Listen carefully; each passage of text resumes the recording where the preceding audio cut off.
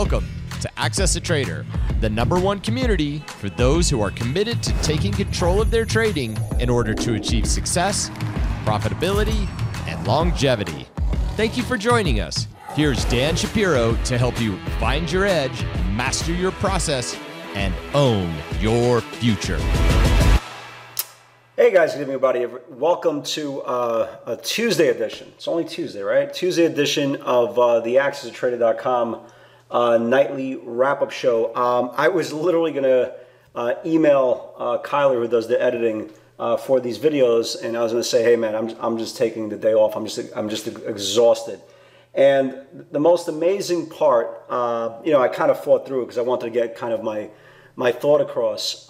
Because again, we have no visible, no visible ways to kind of release stress right now. Okay, we're kind of stuck in our own little worlds here. And the reason why I bring that up, we're starting to see a pretty decent amount of upticks, right? Second wave of upticks, and the hope was that at least we can get through the summer, the warmer weather, okay, and then hopefully we'll kind of stretch things out and.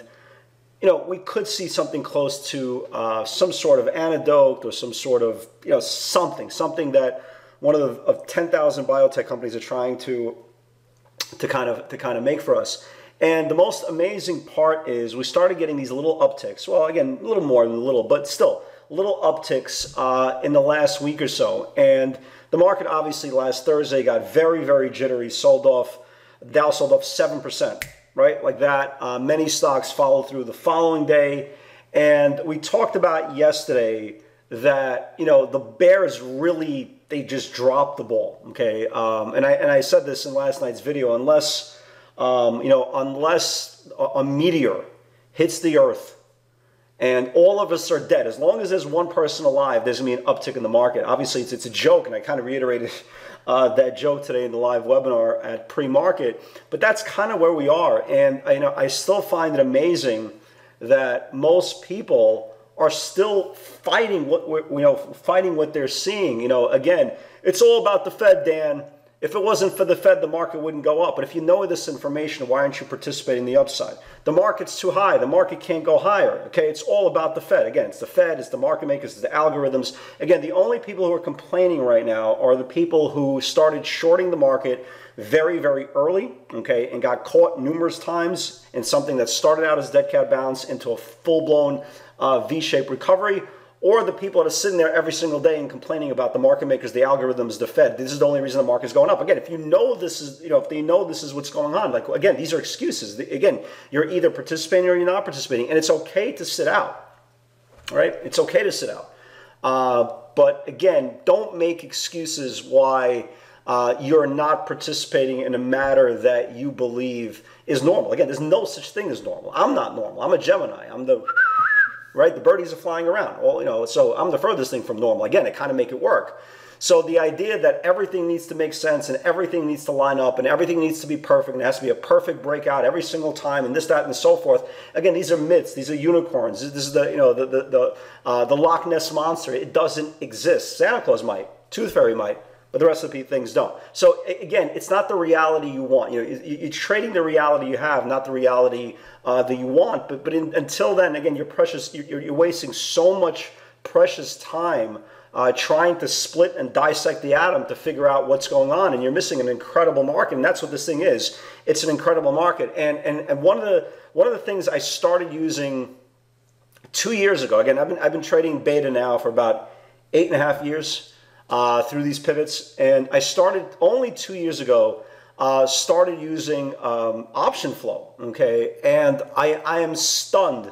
Again, it took me 8 years to figure this out, but I'm stunned that it took me that long time to figure out how important option flow is. And if you see what's happening right now, especially in the option world, the flow that we're seeing every single day, it might not translate into that day's action, but boy, oh boy, when you start seeing repeat call buyers, and we're just using the bull side of it now, when you start seeing repeat call buyers over and over and over and over again, it's like getting dealt an extra ace. And what we saw just in the last couple of weeks, we started seeing monster call buying, from the 20, right, from this area here, the 2436, the 2525 breakout on Amazon, the 2700, the 2800, the 3000. Needham, by the way, came out after the close, raised Amazon to a $3,200 price target. So that's obviously one to watch for tomorrow. But you saw a monster option flow. Tesla,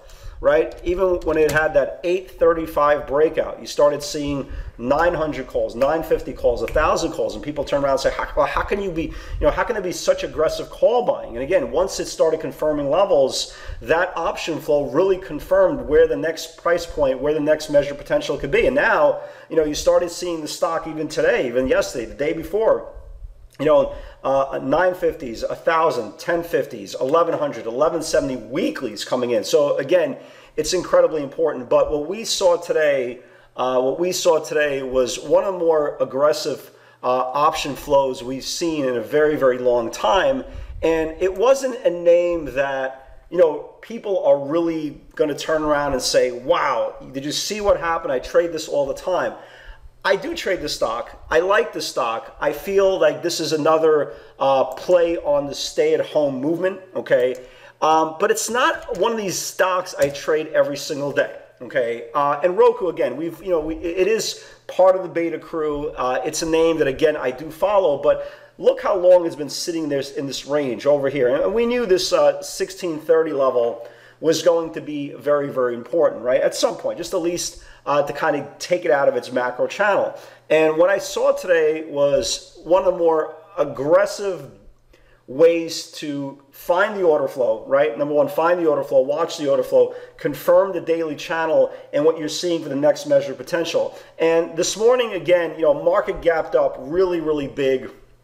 And guys, by the way, congratulations to all you guys who came in long Tesla, came in long Amazon, came in long BYD. Phenomenal moves, absolutely phenomenal moves. But I kind of want to shift the direction. Everybody saw what happened in the market. Market gapped up. You had macro news coming out of Beijing. They were going to close down schools. Again, the fear of more aggressive COVID news. That couldn't even get the market down. Again, it's a whole different story, but I kind of want to reiterate the point of this option flow. So we started seeing, Roku this morning, very, very light action, nothing, nothing crazy. We started seeing, 115 call buyers. Yeah, the stock was, gapped up to 112, 113, not a big deal.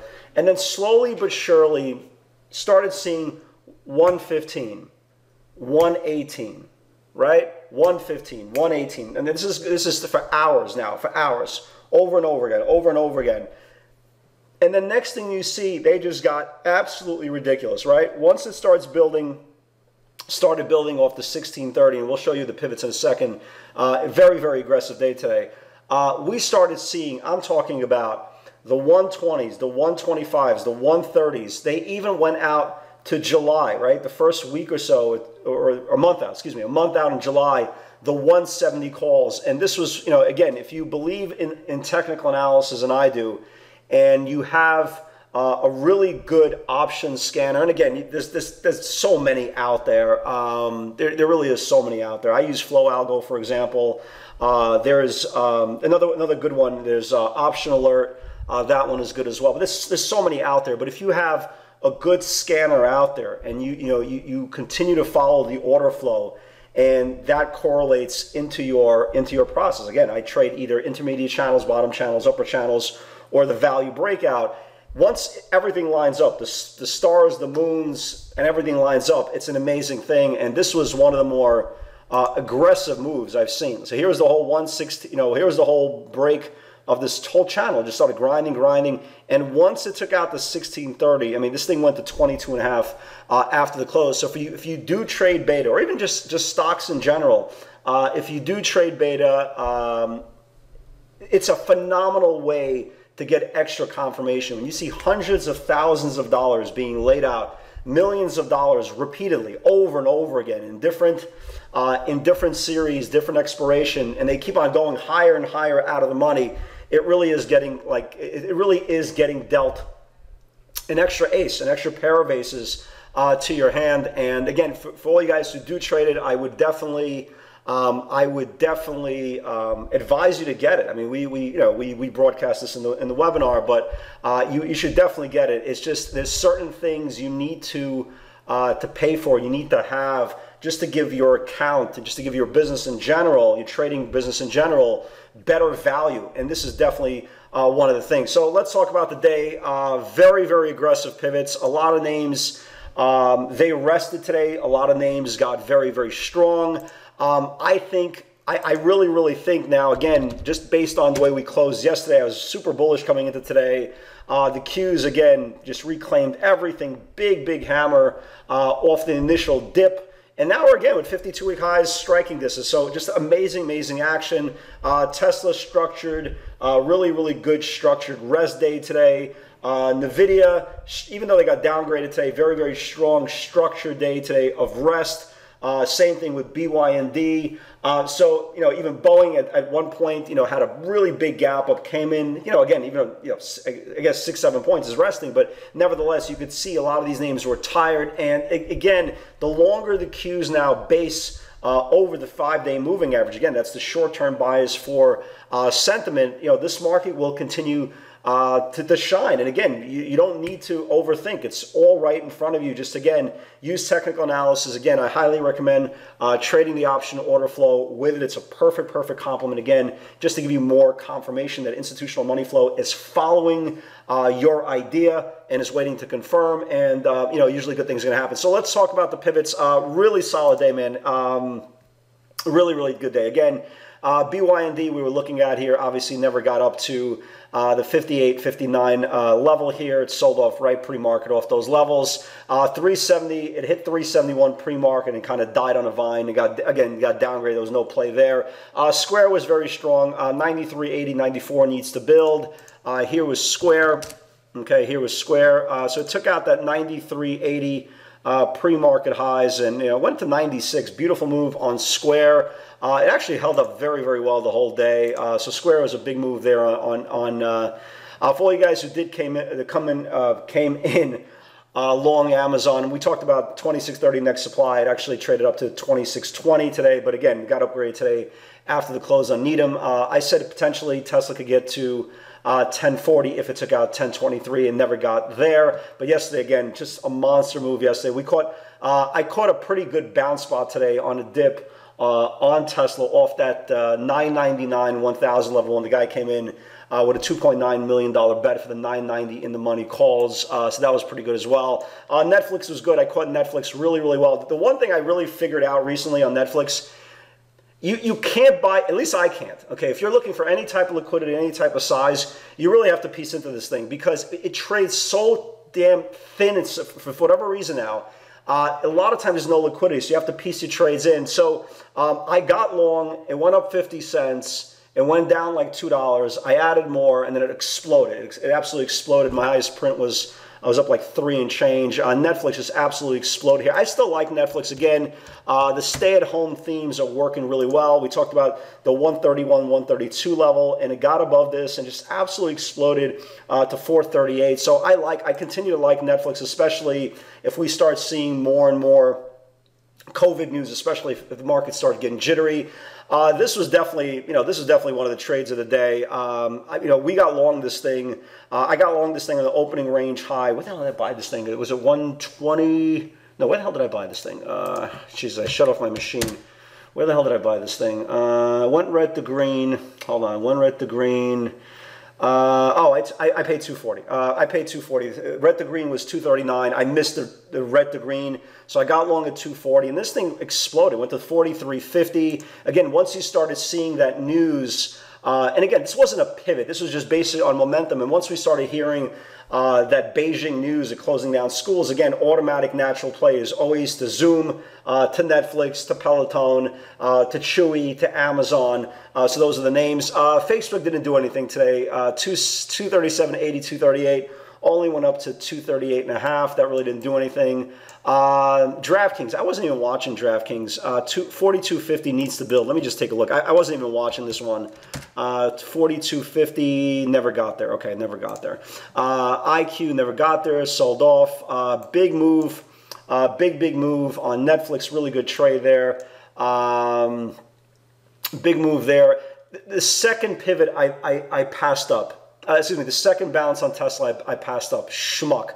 I pulled my bid at 984, traded down to 982, and then bounced all the way to 997. So I caught the first bounce on Tesla, and I pulled my bid at 984 like a complete and traded up to 997. Again, I still love Tesla. I think this thing just rests here. So perfect move up. Again, for all you guys who caught that bounce, it was a 13-point bounce. 10-point bounce. Sorry about that. 10-point bounce so far. So really, really nice bounce there. And I said this on the feed. I go, I usually don't put any bounce plays into the private Twitter feed just because it's just natural pivots. We do these plays all the time in the webinar, but this was such a big area because it was the rising 5-day moving average.